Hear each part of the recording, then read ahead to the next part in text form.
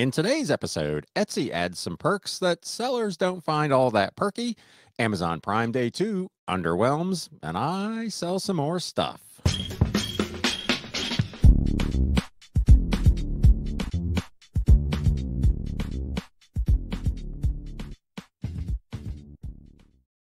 What is up, Galaxians? Welcome to another episode of the Galaxy CDs, Rocks, and Flips Reseller Talk podcast. If this is your first time here, my name is Ryan, and I am a full-time reseller, part-time YouTuber, and podcaster working out of my home here in the greater Cincinnati area, and this channel is all about the flip life. We will cover a bunch of reselling news today, and I got a few interesting things at the back end of the show in the What Sold segment, so you'll want to be sure to stick around for that. If you have been here before and at any point during the proceedings today, you find anything here to be useful or interesting, if you're watching on YouTube, please do me a favor and smack that thumbs up button. If you're not yet a subscriber or a follower of the podcast and you get some value today, please consider following along. We would love to have you here. But with all of that out of the way, let's get straight into some reselling news. News updates. It's a big week of reselling news. I don't know how much of it is like super major, but there's some really interesting things going on. So we're going to start over at Etsy. This article over on e-commerce bites, which of course, as always, I will link to these down in the video description and the show notes below. Shoppers can buy Etsy items without ever leaving Google. This is kind of an interesting situation. In some cases, shoppers searching Google can buy items from Etsy sellers without ever visiting the Etsy website, thanks to the Google Partner Checkout program. Etsy told sellers on Friday that listings selected for its Etsy Offsite Ads program may be eligible for such sales. If you're not familiar with that, Etsy has an offsite ad program. They do charge you 15% if an item sells through that program, which is pretty steep. I've had a few things where it has amounted to a fairly significant amount of money. You could make the argument, of course, that it's a sale that you made that you might not have otherwise made without that program, but 15% is pretty stout. I don't believe, if I recall, once you have achieved a certain level, you don't even have the ability to opt out of it. So it just kind of is what it is. They say it generates more sales. Probably close to 50% of my sales on Etsy are through the offsite ads program. So it definitely is a significant portion of your business. In any event, a search for more information shows that offsite ads eligible listings that offer free shipping and don't have variants are the ones that will be eligible. On Etsy's offsite ad program page, which there is a link for in this article, it explains that Partner Checkout is a feature of Google Shopping that allows U.S. buyers to be able to purchase items from sellers directly from a listing without leaving Google. Etsy explained now when shoppers discover Etsy listings in free product listings, they can check out directly on Google via this Partner Checkout. Etsy explained what information would be visible to Google shoppers. It includes your listings details, including images, prices, shipping info, and policies, all of which will be displayed on Google. Oddly, the article notes it does not mention the listings description. When a shopper purchases one of your listings through Google, it will appear on your orders on Etsy. You won't pay an offsite ad fee on those sales. So that's great news. Etsy said buyers who purchase through Google Checkout will receive a Google confirmation email in addition to Etsy's confirmation and shipping emails. Etsy told sellers the new feature makes it easier for shoppers to complete their purchase when they find one of their items. Plus, of course, it can help you reach a new audience of shoppers on Google. So the fact that they're waiving, I'm going to put this caveat out there, at least for now, the offsite ad fee is pretty cool.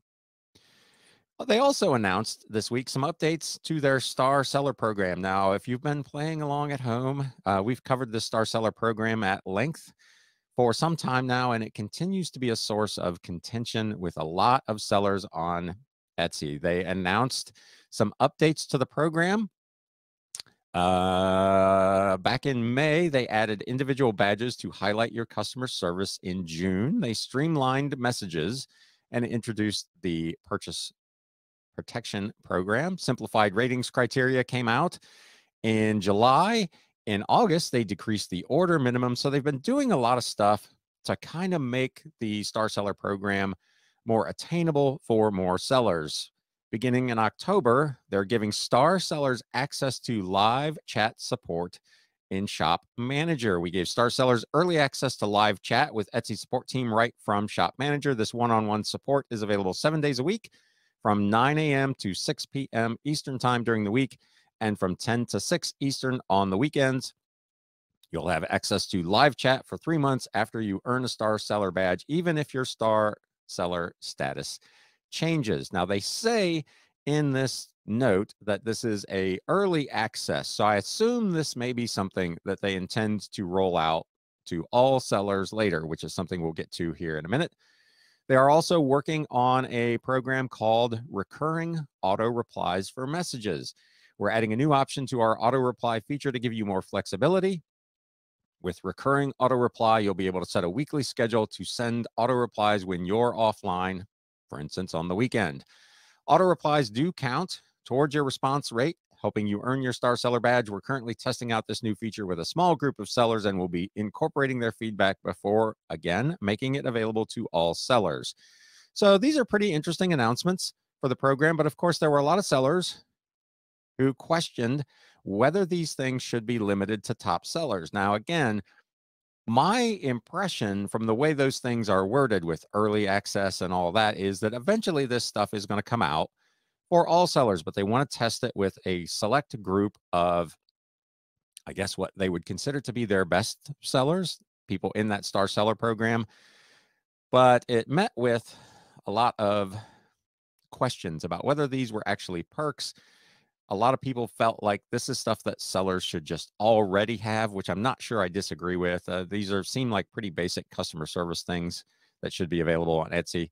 Sellers discussing the new Star Seller perks shared their thoughts on the Etsy discussion boards, and many commenters were underwhelmed and wondered why they weren't available to all sellers.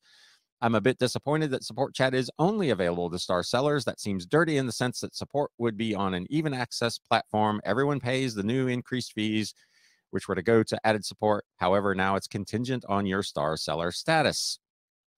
Another one said, apparently these people have no idea what an actual perk is. I was completely nonplussed. They said every legit seller is deserving support from the corporate shills that rake in our fees. The negativity, man, on some of these posts is just, I don't know why people just don't stop selling. But anyway, that's an editorial comment for another day. An actual perk might be preferred placement in searches or removal of competitor listings from our own listing pages. Customer support should not be a perk. It's a bare minimum we should expect after nearly doubling our fees and forcing participation in their offsite ad gouge.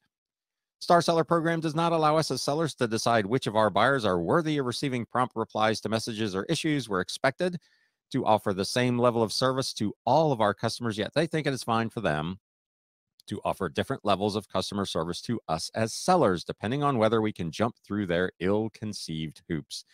Again, I feel like all of this is, it's understandable. I agree. I think a lot of these features should have probably been on Etsy, maybe from the start, and certainly some time ago. They're a long enough established organization to have basic things like chat support for sellers. But my reading of their press release would say that these things are currently being tested kind of with Star Sellers and eventually will probably roll out to everyone. So we'll have to wait and see how that goes. But the knee-jerk reaction to Etsy's perks is that they're not really all that in the proverbial bag of chips. Continuing on with Etsy, and this could probably happen to anybody, and it could probably happen on any site, but there's an article on Vancouver is Awesome. A Vancouver Etsy shop owner hijacked, and over 300 customers were scammed. Customers were being scammed out of from $200 to $1,000 for items that didn't even exist. So essentially what happened here, this person stopped selling on Etsy and someone took over their account and started selling, quote unquote, bogus merchandise. One Vancouver Etsy shop owner says her shop was hijacked by hackers who scammed over 300 of her customers by selling them items that did not exist. She was not even aware of the hack until recently on Wednesday morning. She started receiving messages from people asking for refunds and assistance with their orders. She says, having not listed any items on my shop since almost a year ago, she took the messages to be spam. Later that day, however, she became suspicious because, quote, every 2 minutes I would get one of these messages from somebody. I looked at my shop and saw that a lot of old listings that I'd sold in the past had been relisted at crazy prices. Though her shop looked the same, retaining her name and photos, the hackers had changed the email address and password used to log in. They would have, of course, also, she says, had to change my banking information to get the deposits from the shop. Fortunately, the shop owner still had access to customer messages using her personal account, which was still linked to the shop, and she was able to respond to them, telling them to seek help. Eventually, the hacker caught on and hacked the personal account as well and shut it down completely. She says they've also taken down her website. So these are some pro hackers. They've totally got her locked down. Prior to being locked out, she last heard people were being scammed out of anywhere from $200 to $1,000. And despite her efforts to shut down the shop with Etsy's help, the shop sale tally shows around 350 new transactions since the thing started. So do what you can to protect your accounts. I mean, obviously, there are some basic things. They say don't use the same password on multiple sites, which I know most people are really bad at doing because it's hard enough to remember one password, let alone 20 or 30. If you have on a site the availability of using two-factor authentication, using either the Google Authenticator app or receiving a text from the site, do those things to help try to protect yourself.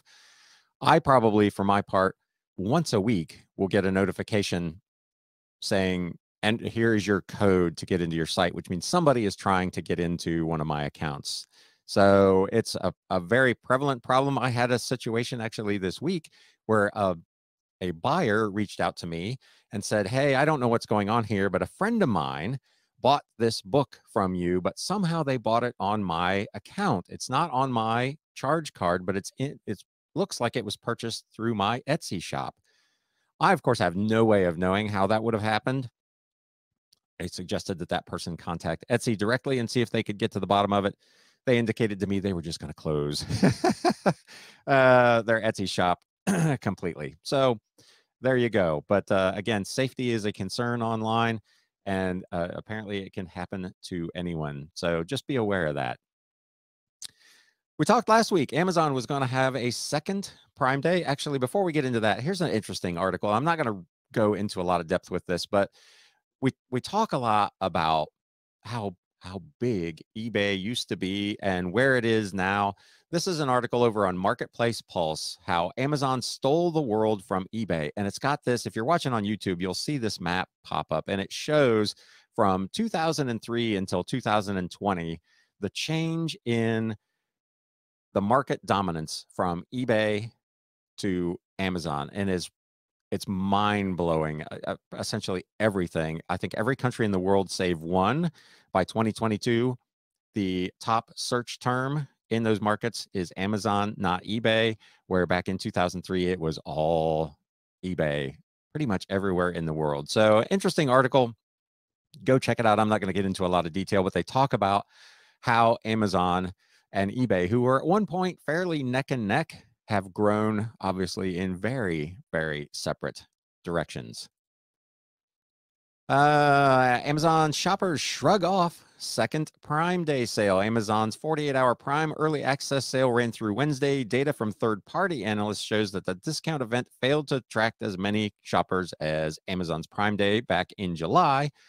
But one analyst did suggest that it accomplished what Amazon set out to do, which was reduce a glut of product in its warehouses. We talked about the inventory situation at retailers and obviously big online outfits like Amazon several episodes ago, where companies are actually canceling and cutting back on orders as we head into fourth quarter, which seems completely counterintuitive to me, but they're doing it because they have entirely too much stock. And this analyst at least thinks that's one of the reasons that Amazon decided to have this second Prime Day, and that it was probably, to that point at least, successful.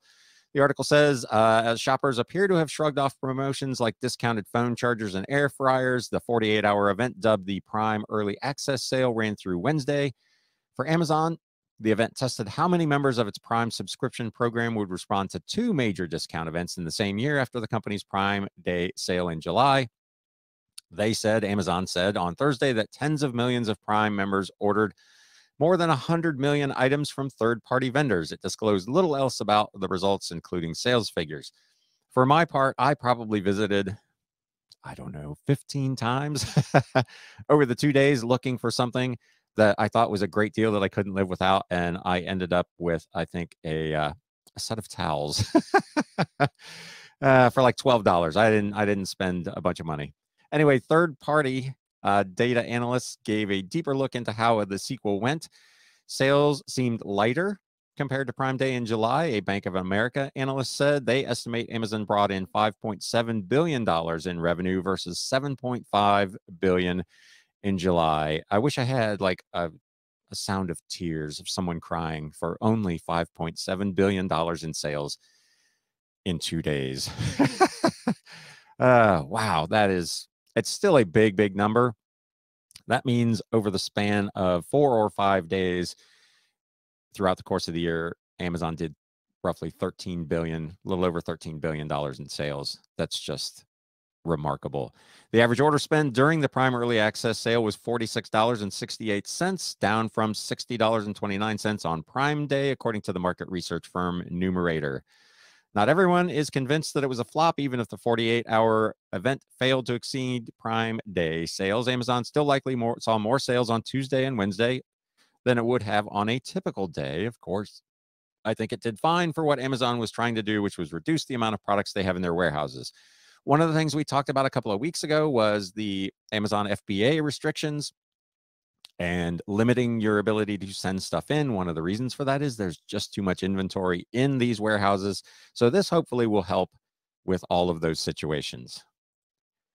Another situation that Amazon is having some problems with that we've talked about on this show before is fake reviews. And this article in the New York Post talks about people are getting creepy, empty envelopes in the mail, and experts blame sellers on Amazon. People across the U.S. lately have been receiving mysterious empty packages in the mail, and experts are blaming shenanigans by third-party merchants on Amazon. A flurry of yellow padded envelopes have landed in the residential mailboxes across more than 30 states over the past several weeks, according to Safely HQ, the consumer reporting website's founder. Patrick Quaid estimates the mystery packages could number as high as 10,000. While recipients mainly have been puzzled, some have expressed alarm, fretting that their names and addresses may have been leaked in a data breach. Some have braced for the worst, speculating that the apparently empty envelopes might contain something sinister and invisible. That's the world we live in now. You get a empty envelope and you assume that it's got anthrax or something in it. That's also a topic for another day. I go outside and ripped the top off of the package open and held it away from my face and pinched it open to see no contents inside. I left it outside and I'm about to dispose of it in the trash receptacle, said one recipient. Many of the empty packages have listed the sender as an online seller at the address of an Amazon warehouse facility. In several cases, a particular one in the San Francisco Bay Area suburb of Tracy, California.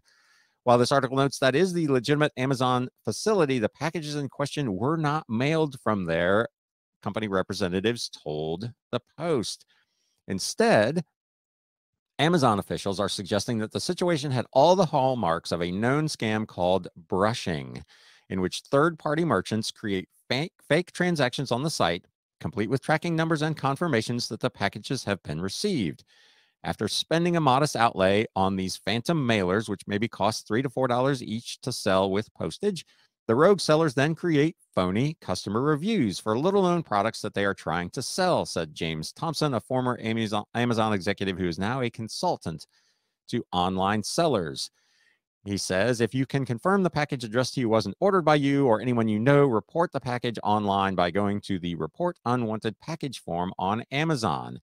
Amazon investigates these reports and takes action when we find bad actors. According to a website called FakeSpot, a service that detects fake reviews, and this just blew me away, about 42% of Amazon reviews were not written by actual customers. 42%. That's damn near half. of the reviews on Amazon are fake. Mind-blowing. That is just, Amazon clearly needs to do something to try to get that under control. The federal government apparently agrees with me. They have expressed concerns about the growing number of fake reviews on e-commerce sites, and the FTC has vowed to fine Amazon and others if they don't remove them. In February, a former Amazon consultant was sentenced to 10 months in prison and a $50,000 fine for participating in a scheme to bribe Amazon employees to manipulate the company's third-party marketplace. The case is still ongoing, with 5 other defendants still facing prosecution. So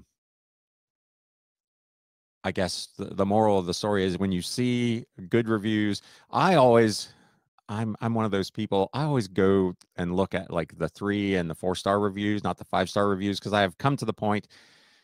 I knew it was bad, but 42% bad kind of shocked me. But that I just don't trust many of the top reviews, and a lot of them, if you read the actual comments in the review, they don't appear to have been written by actual humans. They just the English makes no sense. It's pretty bad. So in any event, that's going on over at Amazon. We talked a couple of weeks ago about the new kind of marketplace, Whatnot, and we talked with Katie Reeds about her use of it in selling books. And one of the things that she talked about was that there was not the ability to ship media items through Whatnot by media mail. Katie announced for us earlier in the week that you can now use media mail shipping on Whatnot. I'm going to just link to her video in the show notes and the video description down below. It's like a 9-minute video. It does a really good job of covering what's going on over at Whatnot and the addition of media mail to Whatnot's marketplace. So if you sell over there and you sell books, this is big news. I will let her do a better job covering it than I could, because she sells over there. So please go check out Katie's video on the addition of media mail shipping to Whatnot. Speaking of Whatnot, here's something I did not know about them. They are a partner in a outfit that publishes comic books, and they are now going to be the new publisher of Heavy Metal Magazine, which I got to admit, I didn't even know was still being published. Whatnot Publishing is a collaboration between Whatnot, whose live streaming sales platform increased in popularity during the pandemic shutdown, and Starburns Industries Press, the publishing arm of the animated studio responsible for shows like Rick and Morty, Animals, and Happy Tank. They began publishing comics earlier this year and have lined up a number of high-profile titles based on existing media properties or with Hollywood stars, and now they have signed a deal to be the new publisher of Heavy Metal Magazine and related titles starting next year, and it includes distribution to the direct market of comic book store and bookstore distribution too. That means a relaunch of Heavy Metal Magazine for the very first time. I guess I was right. It wasn't in existence. Heavy Metal Magazine has been through a number of owners and controllers over recent years, with stories of internal coups, challenging comings and goings, non-delivery to customers,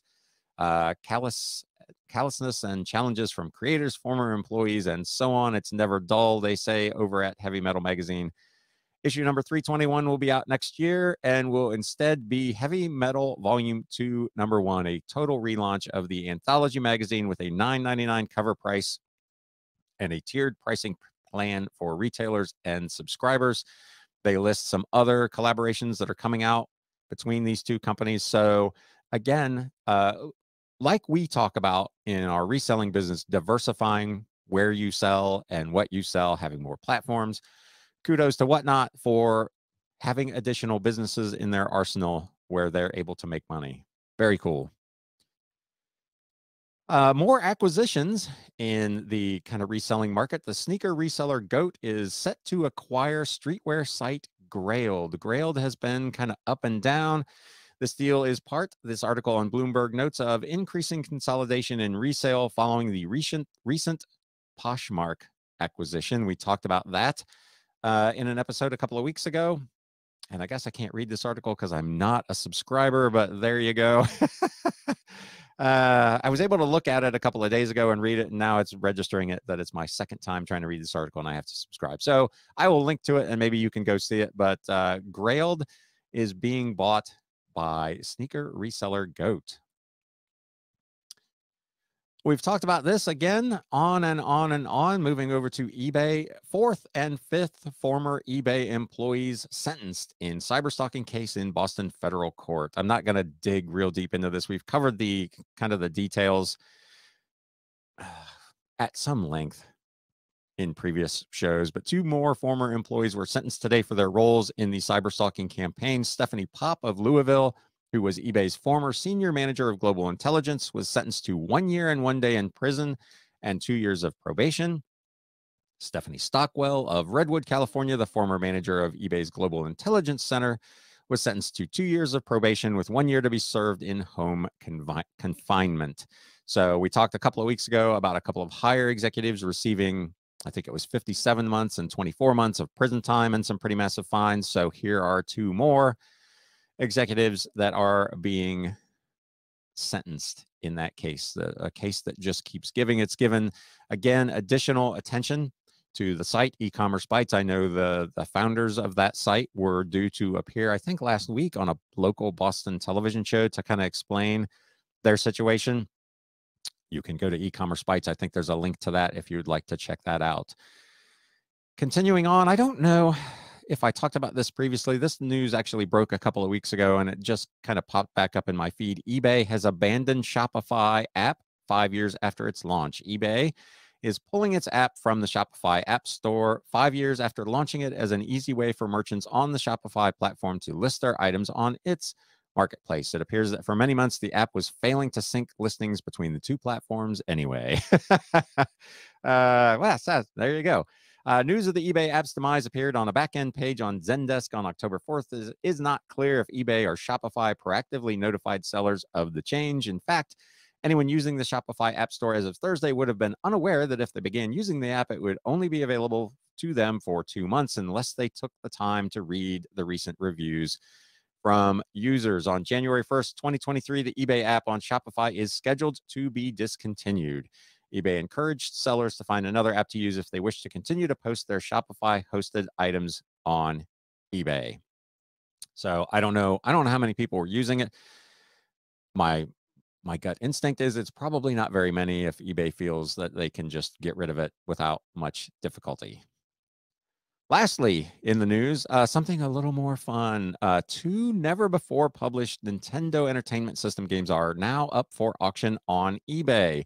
The Video Game History Foundation is trying to raise money to win these auctions so they can share these never-before-seen games with the public.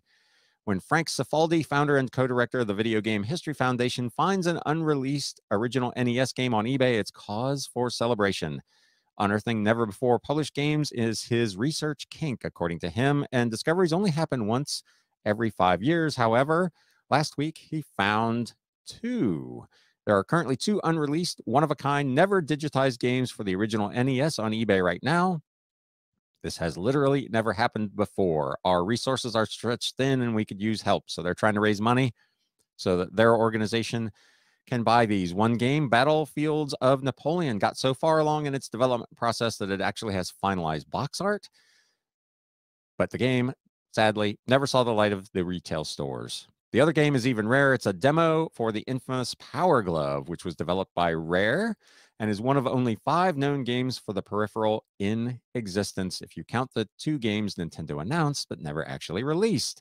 Cifaldi is now trying to raise funds to win both of these auctions so the games can be preserved and their contents shared with the public. So if you're inclined to donate to that sort of thing rather than trying to win these auctions yourself, there's a link in this article to go help them raise funds. So that is a lot of reselling news. We have now consumed almost the entire normal length of one of these podcasts. So I'm going to keep this thing moving right along, and let's get into some stuff that I sold last week.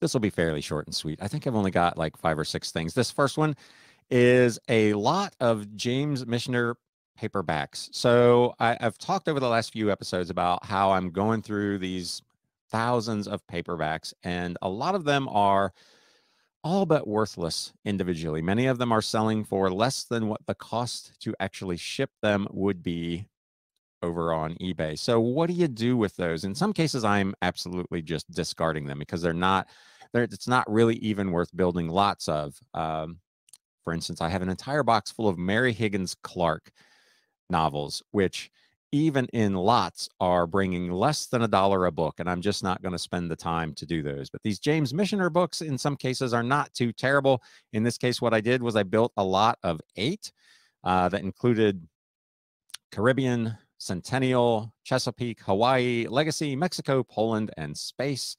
And I listed these things for $19.99 plus media mail shipping. So about $2.50 a book, which isn't too hateful. Again, with that big of a box with media mail shipping, you really save some money on the shipping end.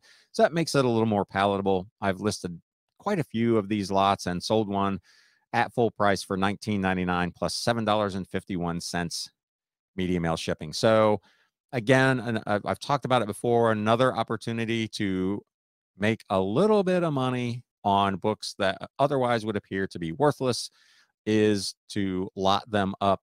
Sometimes I'll do 2 or 3. In this case, I did 8 and made 20 bucks. My cost of goods sold on these books is less than 5 cents a piece. So even if we call it 5 cents a piece, I got 40 cents in this and sold it for 20 bucks. A record. I'm really, really close to not doing records anymore. They're kind of a pain to ship, and especially like 78s that you really have to protect and that. And it's just one of those things I don't know. It would take a pretty special collection probably for me to buy another big lot of records. But I did sell this 3 LP set, Bach, the Little Organ Book from Columbia Masterworks. This was, I can't remember the date on this. It's fairly old. 3 LP set. I own it for probably a quarter as part of a big estate buyout that I did, which is how I ended up with a box full of Ray Conniff records that I bring up from time to time. But there were a few items in there that did pretty well. I had this listed originally at $29.99 with free shipping. I'm currently running a 30% off sale. It got caught up in that and sold for $20.99 with free shipping. So again, not too hateful, from a quarter to 20 bucks. But again, there's so many bad records out there. If you're not individually selecting records and buying big lots, you end up with a significant amount of junk. Another paperback book. I talked over the last couple of weeks about some of these true crime books and how well they're doing. Here's another instance. The Cauldron of Blood, The Matamoros Cult Killings by Jim Schutz from 1989. This was a first printing paperback. I had it listed for $29.99. It is also in a 30% off sale right now and went for $20.99 plus media mail shipping. Cost of goods sold on this, again, is under a nickel. This is one I thought would do a little better. Again, it's one of the true crime books. I had it listed at an auction. Some of these had sold for upwards of $60. The Snake and the Spider by Karen Kingsbury. It was a Dell Illustrated paperback first edition from 1995. I put this up at auction at $24.99 plus shipping and didn't hear a thing until within like 30 seconds of the end of the auction. It got one bid at $24.99 and is on its way to its new home. Actually, I think it's already arrived. I think I got feedback for it this morning that they were, I think the feedback was something to the effect of, I'm really looking forward to reading this book. And it was like opening a Christmas present. It was so well wrapped in its packaging. So for those who say that kind of stuff does not matter, I beg to differ. It does make a difference when a customer gets a well-protected package. Something that is not a book. This also sold on eBay. I've sold a couple of these before. I picked these up at a garage sale. It's probably been over a year ago. This is the last one I had from 2009, the John Deere Collection No-Sew Fleece Throw Kit Blanket. This was new with tags, officially licensed item. I picked up 4 or 5 of these for about $2.50 a piece. The first few I sold at full pop, which I was listing them for $39.99 plus shipping. This is in my 30% off sale. So it went for $27.99 plus about 10 bucks for priority mail shipping. So kind of a neat item. They took a while to sell ultimately, but from $2.50 to probably an average of $35 for the 4 of them that I sold, I will take it. Another old book, I talk about these old kind of science textbooks on an almost weekly basis, Freshwater Biology, edited by W.T. Edmondson. Nothing particularly special about this. It's a second edition, fourth printing. So it's not, the holy grail first printing of a book. It's a second edition, fourth printing from 1966, but still brought $34.99 plus shipping. It was in my 30% off offer sale. I had it listed for $49.99. This is one out of an estate sale purchase that I own for $1. So that, again, is a pretty decent flip. Another crazy good sale on a paperback. I talked last week about, and earlier in this episode, a lot of paperbacks are not worth the cost to ship them. Some of them can be pretty amazing. This was Orion by Gail Brewer Giorgio from 1989. It was a first printing Tudor paperback Elvis Presley novel. Super valuable if you happen to stumble on one of these. There's not a lot of them out there. I listed this thing for $74.99 plus media mail shipping. I got an offer of $70 even. I own it for about 4.5 cents. So hell yeah, we're going to take that. So be on the lookout for that. From 1989, Orion by Gail Brewer Giorgio. She wrote another book called Is Elvis Alive, which I think is also reasonably valuable. As near as I can tell, these books must be out of print because that's a crazy number for a paperback. And now, your flip of the week. This was a really interesting piece. I've had this thing for quite some time. It sold also in my 30% off offer, but is still a really, really nice sale. This is from 1887, The Queen of Angels, or The Life of the Blessed Virgin by Abby Orsini. It was an illustrated leather-bound book obviously from the late 1800s in really pretty remarkable condition. It had very little cover wear. The pages were clean. Everything was intact. There was no damage to the spine. For a book that was 140 plus years old, it was in remarkable condition. I had it listed for $129.99 plus shipping. It's in my 30% off sale, so they saved $40, but it still sold for $90.99. This was part of a big estate sale purchase some time back. I've had this book for probably well over a year, but I probably own it for about $1 and sold for $90.99, which is that's good business, as they would say. So that's about it for this week. Again, as always, thank you to everyone who stops by and listens and or watches the show on a weekly basis. I do appreciate each and every one of you. I've said it before, and I have to remind myself sometimes that if you told me that 200 to 300 people would show up at my house once a week to sit here in my basement and listen to me talk about this stuff, I would think that was pretty awesome. So thank you to all of you who listen and watch. Again, if you're watching on YouTube, please do me a favor. It helps the channel tremendously. Smack that thumbs up button. If you know someone else who you think might get some value out of this content, please feel free to share it with any of your like-minded friends. And of course, if you are not already a subscriber or a follower of the show, please consider joining us for that as well. That is going to wrap today's episode. I hope everybody is having a terrific week. That business is rebounding. So far, October has been a bit better than September. Still not great. Still not as good as August, but things are moving in the right direction. And we're starting to get geared up now for fourth quarter. Let me know in the comments below if you saw anything or heard anything here today that was particularly interesting and how you're preparing for your fourth quarter. With all that being said, hey, it's time to sell. Thanks, guys. You have been listening to the Galaxy CDs Rocks and Flips Reseller Talk podcast. Thank you so much for tuning in, and we will catch you again next time.